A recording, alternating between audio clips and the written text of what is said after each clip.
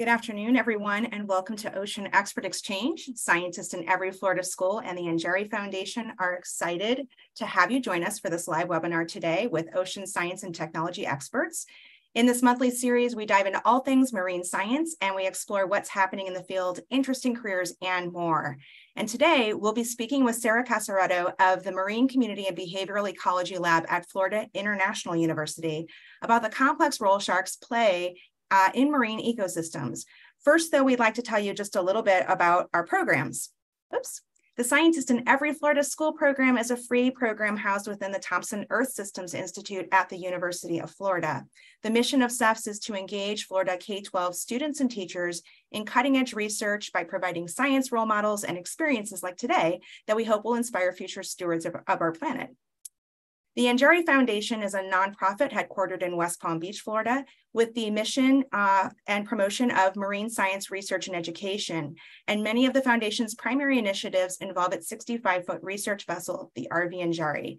In case you missed it, today's previous slides, you'll find that we have some questions you can submit to the scientists through typing in our chat box, and we'll also be asking for some feedback via a survey at the end of today's presentation, and we'd appreciate your taking part in that. So at this time, we would like to introduce you to Sara, who's going to tell us a little bit more about herself, her research, and its significance. So Sara, I'm going to go ahead and stop share and turn things over to you at this time.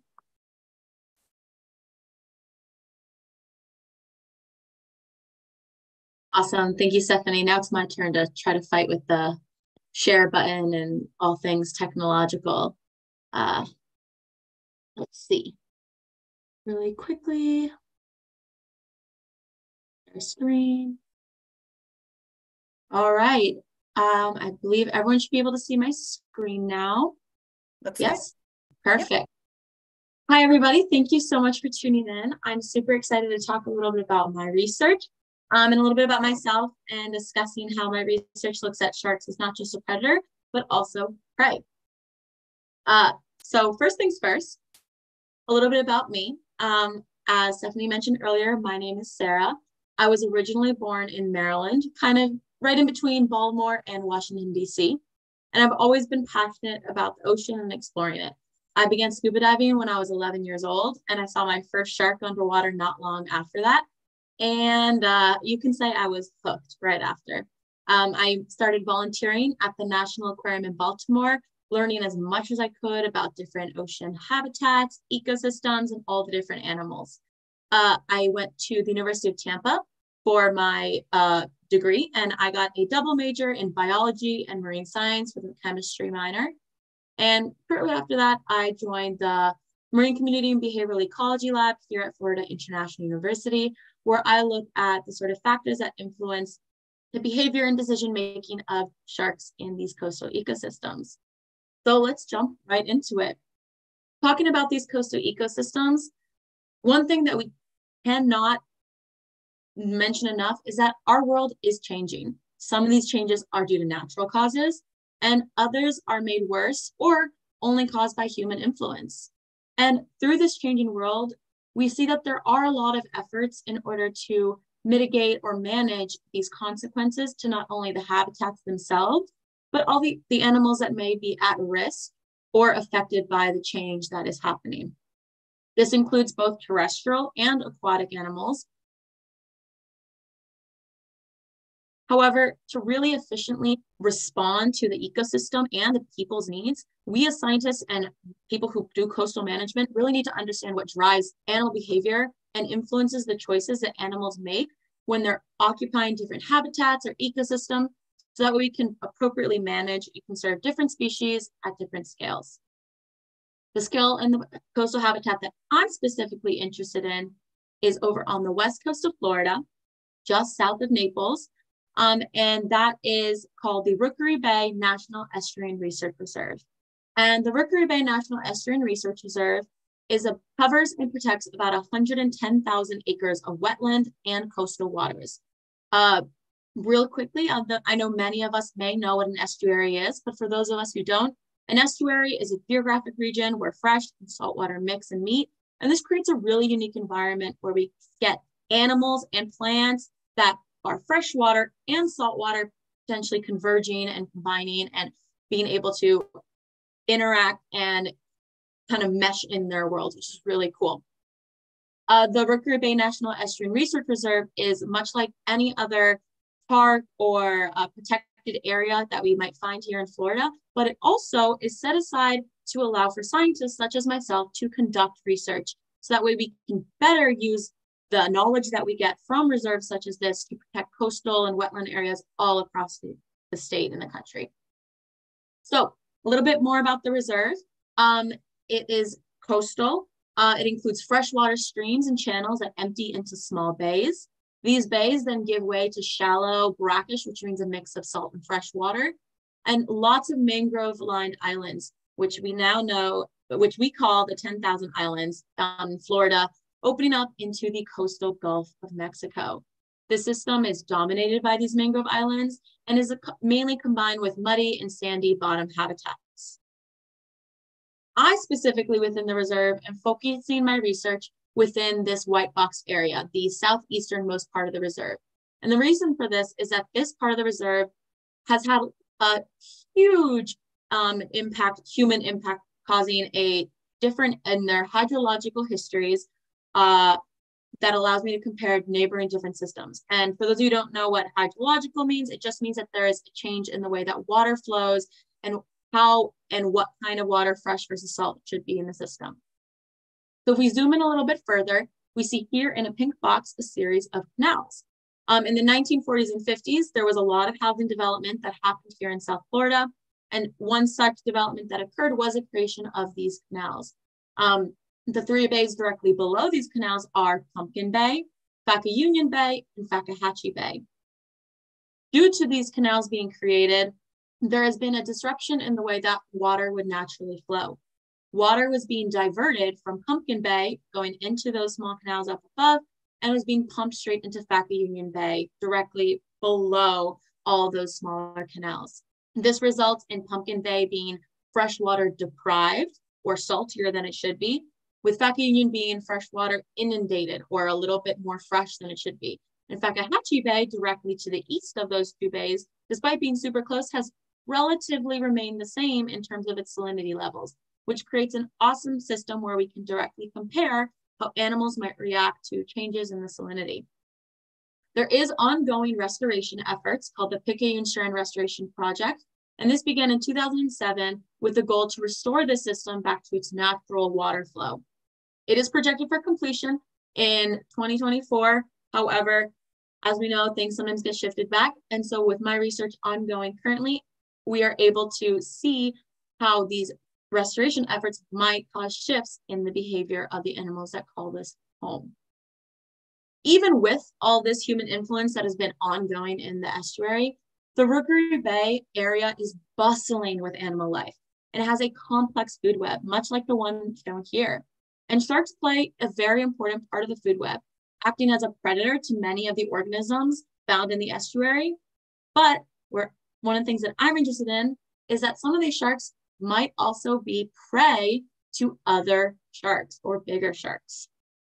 So let's dive right in to the different sharks that can be found in the reserve. So far with my work, I've caught a variety of different sharks. I've seen great hammerheads, tiger sharks, smaller sharks such as sharp-nosed and black-nosed sharks. It is very diverse, and all of these different sharks are sharing the same waters. But the four most common shark species that have been seen in the reserve are also the ones that might be using the reserve as a nursery or an area for these juvenile sharks to spend their time. And that is these four sharks here: the bull shark, which has a very high tolerance for fresh water; the bonnethead shark, which is the smallest hammerhead shark in the world; the lemon shark; and the blacktip shark. So my big question, looking at all the sharks in the area, is how are these juvenile sharks in the reserve living together, and what influences the way that they use the waters in the reserve? So here we have 9 zones that I'm doing all my research in. Zones 1, 2, and 3 are those bays we mentioned earlier: Pumpkin Bay, Union, and Fakahatchee.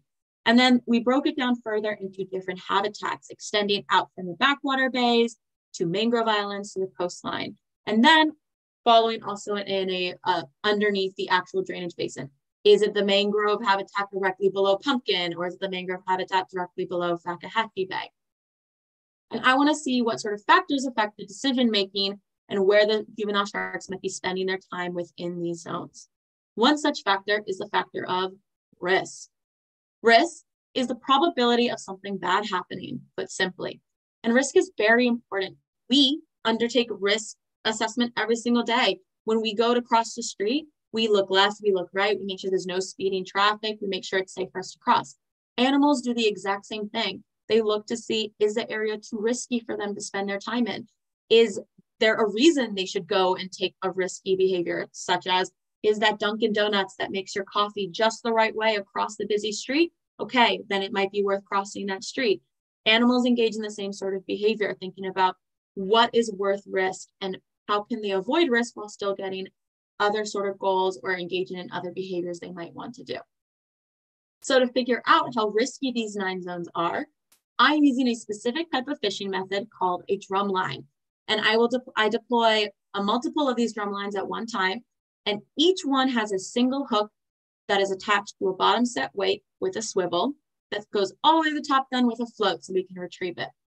What's cool about the drum line is that because the line is on a swivel, if a shark is captured successfully, they're able to keep swimming. And that reduces the stress or any issues we might have with the animal, making it a lot safer for the animal and for us.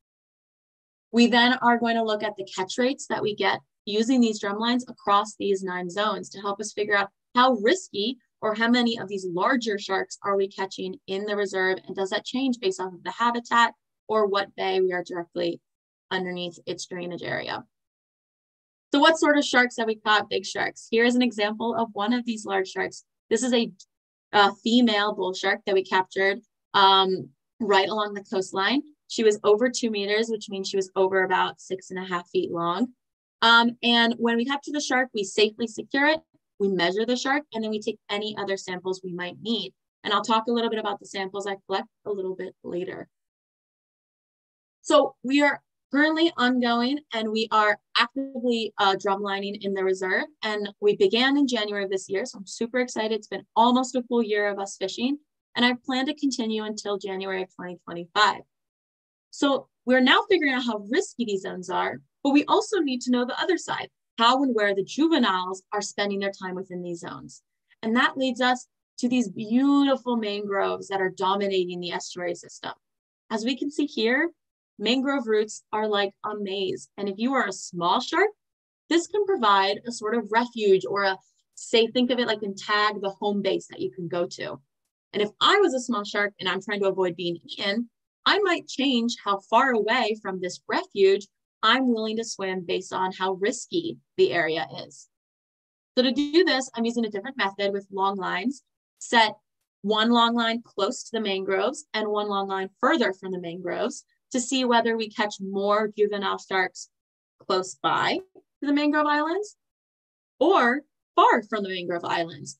And I want to look and see if these catch rates vary based off of how risky these zones are using the drumline data, or if how many of these juvenile sharks we catch changes based off of how risky it is overall.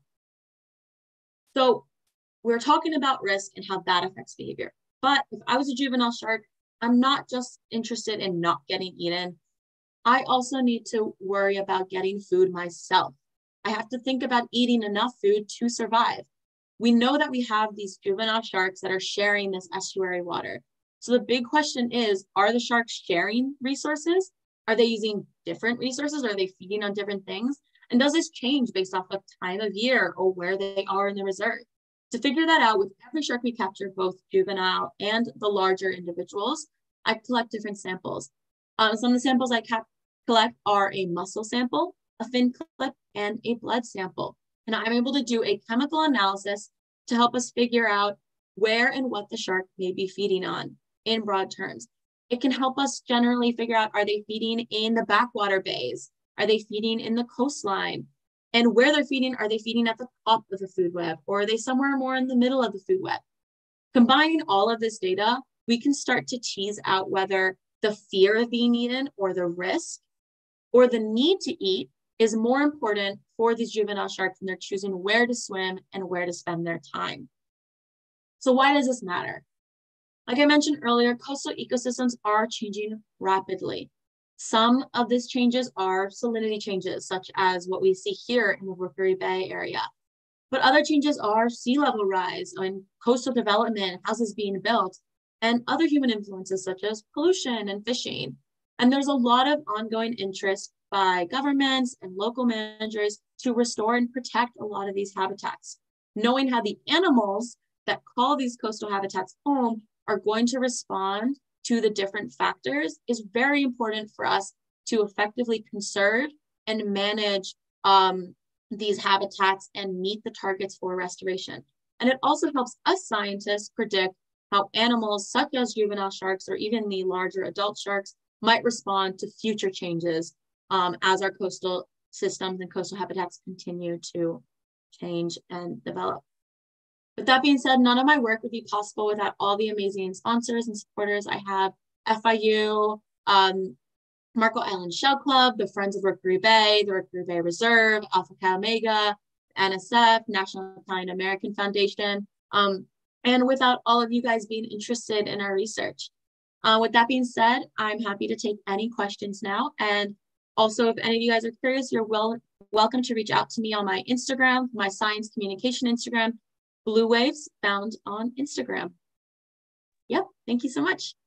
Excellent. Thank you so much. We really appreciate you sharing your insight with us, your experience, and the work that you're doing. We're going to switch over now to the question and answer portion of today's Ocean Expert Exchange. So if anyone has any questions, please go ahead and write them in the Zoom chat or the YouTube chat, wherever you're tuning in from. We're going to go ahead and start with a comment from Chris, who says, she knows that you mentioned that you're coming up on your 1-year mark for your Rookery Bay research. Do you have any results or findings that you're able to share with us today? Yeah, that's a great question. So far, I don't have anything in a graph to show you guys, but I can tell you that with the preliminary analysis that I've done so far, statistically, we're seeing that we are catching more of these larger sharks in the coastal habitats. So let me, Brian, I'm going to share my screen one more time just so I can show the maps. I know not everyone necessarily can remember the zones off the top of their head. They haven't been staring at it for a year straight like I have. So if we look at these 9 zones, we are finding so far that we've been catching more of these larger sharks, the ones that play a more predator role for these juveniles in zone 7 through 9. This might partly be due to the fact that it's deeper waters there, but also this area is very tidally influenced. So the back bays are not very easily accessible if you're a larger shark, just because during low tide, you just can't swim back there. They can't make it back there. So if we're going to continue and we're going to work on our fishing with the juvenile sharks, but I'm expecting to see more juvenile sharks spending their time in these back zones to avoid those larger sharks that are spending time along the coastline. Thank you. Thank you so much. We'll continue with Rosanna, who read somewhere that juvenile lemon sharks were known for cooperative hunting. Do you know if this is true? Juvenile lemon sharks do spend their time together. They are one of the sharks that we have a lot of actual really cool research on in terms of seeing how they behave from very, very small, which we call neonates when they're just born, young of year and juveniles, because of some amazing work that's been done in the Bahamas. And they've been found that these juvenile sharks will actually separate themselves based off of size classes, because larger juveniles will actually eat smaller juvenile sharks. So although they might engage in some cooperative hunting, they're also sometimes worried about larger juveniles predating on them themselves. So it really is a shark eat shark world, even in the nursery. Sure. Our next question is, are there other areas in the world where you see similar estuarine setup to study sharks? Yeah. So one of the great things about Florida is that it's covered in estuary systems, and an estuary doesn't have to be a tropical or warm water estuary. As I mentioned earlier, I'm from Maryland, and we have this huge estuary called the Chesapeake Bay estuary system up there. And although the different animals might be different, it may not be the exact same species of crabs or sharks or fish, the mix inflow of the different animals we find are there. We do see a huge difference in the type of plants. For example, the further north you go, you still have an estuary, but it may not be mangrove dominated. You get more of those marsh grasses and different types of trees. Mangroves are a lot more tropical. They need warmer waters. Thank you. Dawn asks, what is the rarest shark you have ever caught? The rarest shark I've ever caught, if we look at it in terms of like classification globally, if any of you are unfamiliar, there's the IUCN Red List, which is a global and local classification of the status of different animals, including terrestrial and aquatic. I'd say that I have had the privilege to successfully and safely work with great hammerhead sharks through my ownership project and others, and they are listed as critically endangered globally. So it's been amazing to get to see these animals. Our next question is, how do you determine whether a shark you catch is juvenile or an adult? That's a great question.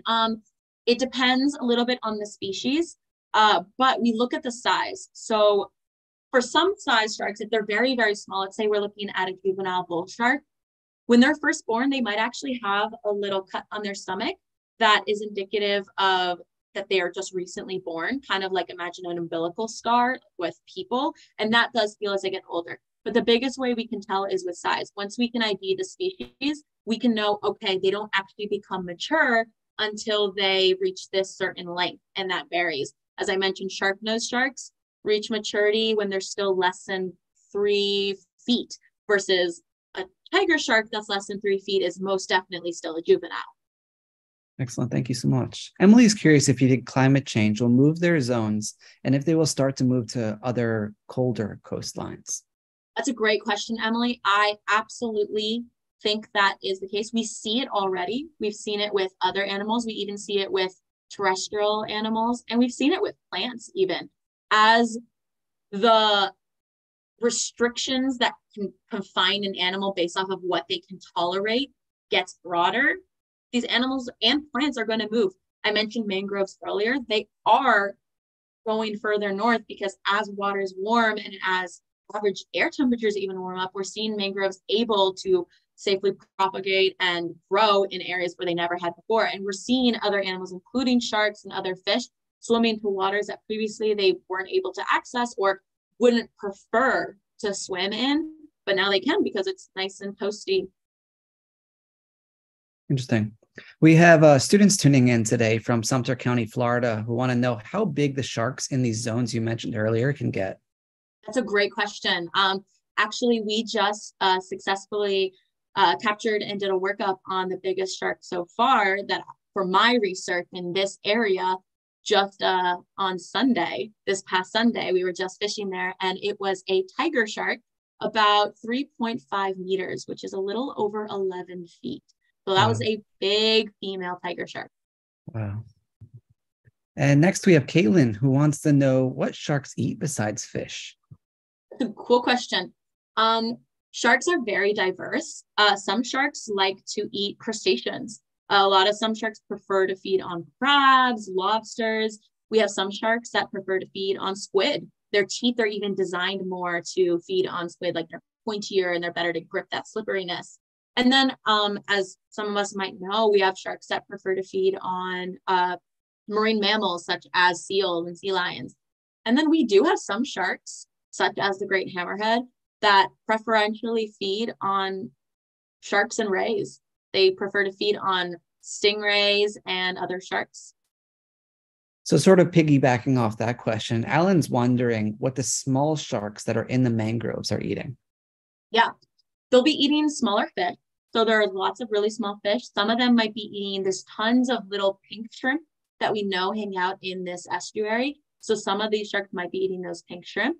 The bonnet heads might be feeding on the crabs that they see there, as might the other sharks actually, or even potentially eating the mussels and the clams.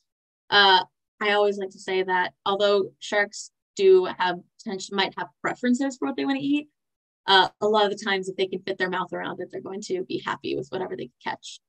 Sure. Joyce would like to know if you ever get scared working with sharks. So I don't necessarily get scared. I do kind of like if I were to go in the African safari, I respect sharks as a predator. I recognize that they are absolutely amazing animals and they're very strong. And there's a reason that they actually haven't changed evolutionarily for millions of years because they're good at what they do. They're good at being a shark. And so when I go out, we have a lot of safety procedures in place. We do things very safely. We always prioritize the safety of the crew and the safety of the animal before anything else that we do. So as long as I stick to that, and I have some amazing scientists who help me out, so I feel very confident in our ability to do everything safely. Excellent. Thank you. Jessica asks, what % of sharks in this area do you think were born here versus came in at some point? I don't know the answer to that off the top of my head. I couldn't give you a percent. However, I can definitely tell you that there are quite a few animals. Florida is a hotspot in the sense that we have such good management of our coastal waters. We have so many protected areas from the Everglades and state parks and research reserves such as Rookery Bay, that we've created this area where lots of fish and lots of animals can safely grow and be juveniles. There's a lot of juvenile bull shark nurseries in Florida, and we know that they like to spend their time there, and that after they get to a certain size, they will then leave. But there has been cases in which those larger adults will come back, which is pretty cool. Interesting. Valerie wonders if you've noticed that males and females have distinct behaviors. I haven't noticed necessarily behavior yet, and that is something that I will analyze when I'm doing my statistical analysis. I do plan to look and see if we see a difference in where the male and females are spending their time, because there has been research that has shown that some species of sharks will separate themselves based off of the sex. Mr. Allison's class wonders if you ever catch the same shark twice and what you do if you see that shark again. Yeah. So that's what we call a recapture. And with the fishing that I've done, have not yet caught one of the same individuals that I have fished. That being said, it does happen. It's not as often as you may think.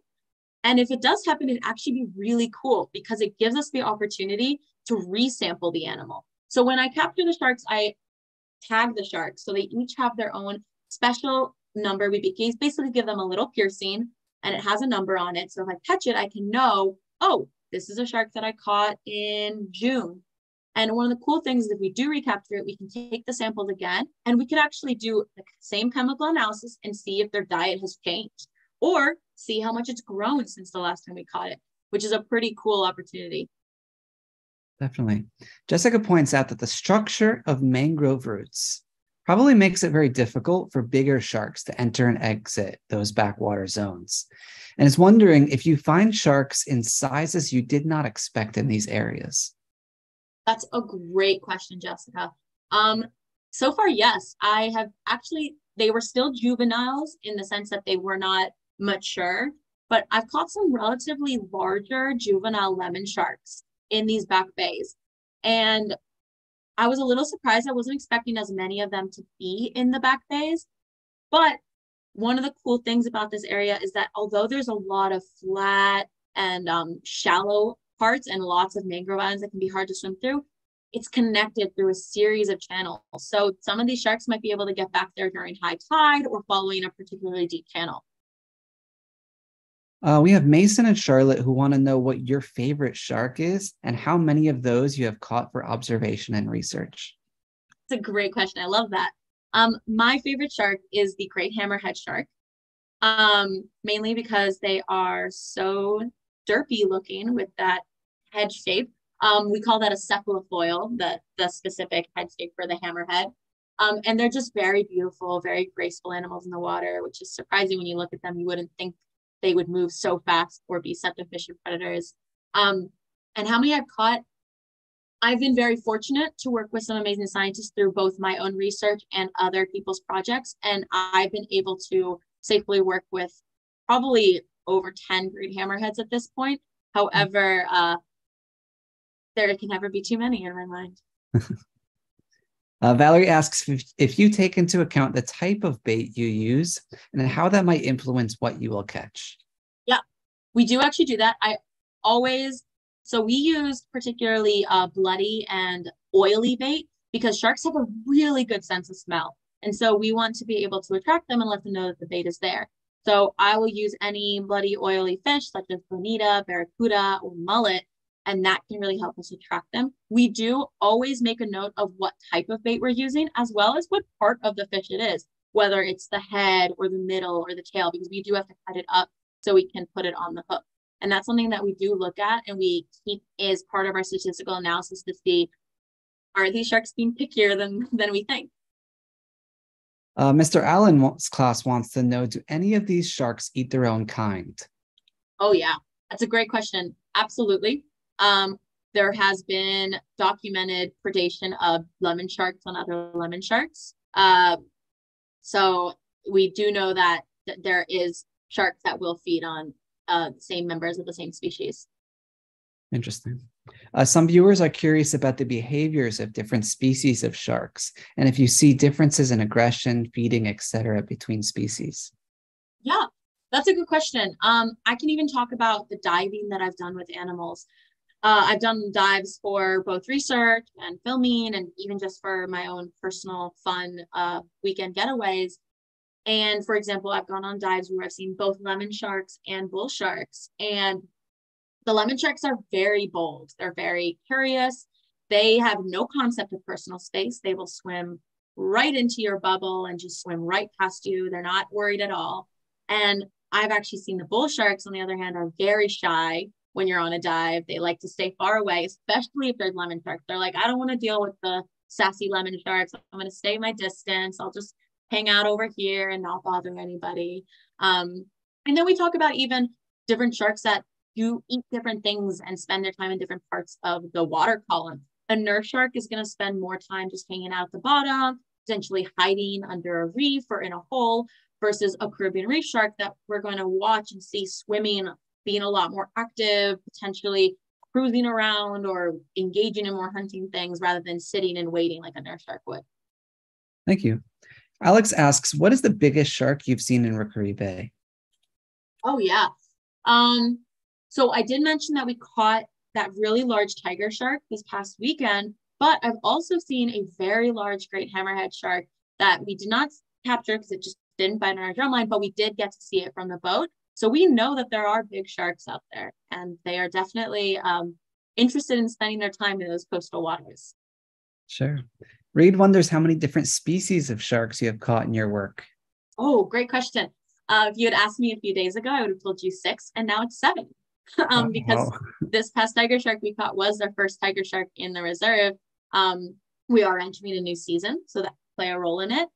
We also had all those heat waves of the summer, so it might have affected where these tiger sharks wanted to spend their time as water's cool.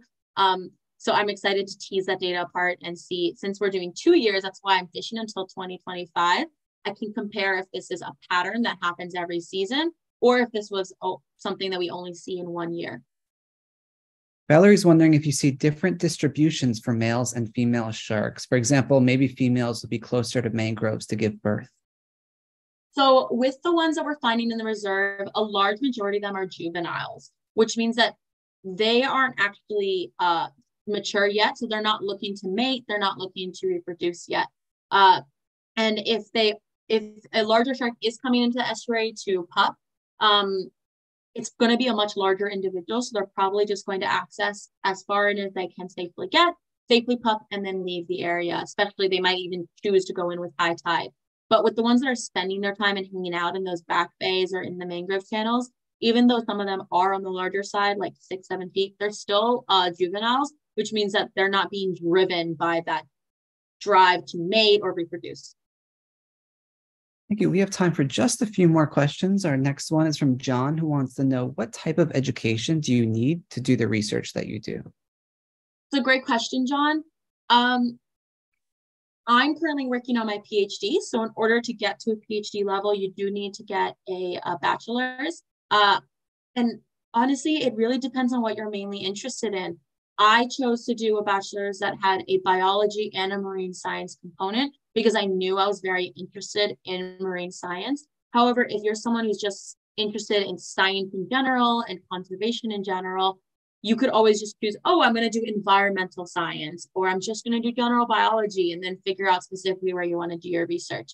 And one of the things I can suggest is, if you have the opportunity, work with labs at a university, volunteer at aquariums, volunteer with reserves such as Rookery Bay. Rookery Bay does take volunteers for their ongoing research for their trawl programs, and they take high school students, they take adults, we have people who come and are retired, and they spend their time volunteering with the reserve, and it's absolutely amazing. So this question may overlap with that one just a little bit, but since we have so many students in attendance today, I'm curious what advice you would give them if they were interested in working in science once they graduate in the future. Yeah. The biggest piece of advice I can give you, it sounds kind of cliche, but it's really, don't be afraid to hear no. Pitch yourself out there, apply to internships, apply to a lot of internships, apply to things that you're interested in, but maybe are not super sure about. Get more information, reach out to other scientists. Every scientist I know is super happy to share their research and share how they got there and to have conversation. So if you meet a scientist or see someone on Instagram, reach out to them, ask them those questions, volunteer with different organizations, and really put yourself out there. Because if you don't ask, the answer is definitely no. And if you do ask, the answer might be yes. Well, Sara, thank you so much. It's been such a pleasure speaking with you and learning from you. So thank you so much for your time. We really appreciate you joining us this afternoon. I'm going to go ahead and turn things over to Stephanie to wrap up today's event. Thanks, Brian, and thank you so much, Sara. I'm just popping up our slides once again for all the folks online with us. We want to thank everyone for joining us today. And again, a special thank you to Sara for sharing her work and passion for sharks with us. If you'd like to take a look at some of the K-12 extension activities and resources we have related to today's topic, you can find those made available along with a recording of today's session on the UF Earth Systems YouTube channel. And we would also ask that you, again, please take a moment to complete the survey link, which is now located in the chat box. Finally, if you would like more information about the Scientist in Every Florida School program or ANGARI Foundation, you can visit our websites and follow us on social media as seen here on the screen. And for this particular fall semester, we have just one more Ocean Expert Exchange coming up. On November 30th, we'll be discussing the secrets of sargassum with Dr. Brian LaPointe of Harbor Branch Oceanographic Institute at Florida Atlantic University. And we hope that you'll join us for that visit as well. So with that, again, we'd like to thank everyone for joining us on today's event, and we hope you have a wonderful rest of your day. And we look forward to seeing you at future Ocean Expert Exchanges. Thanks, everyone.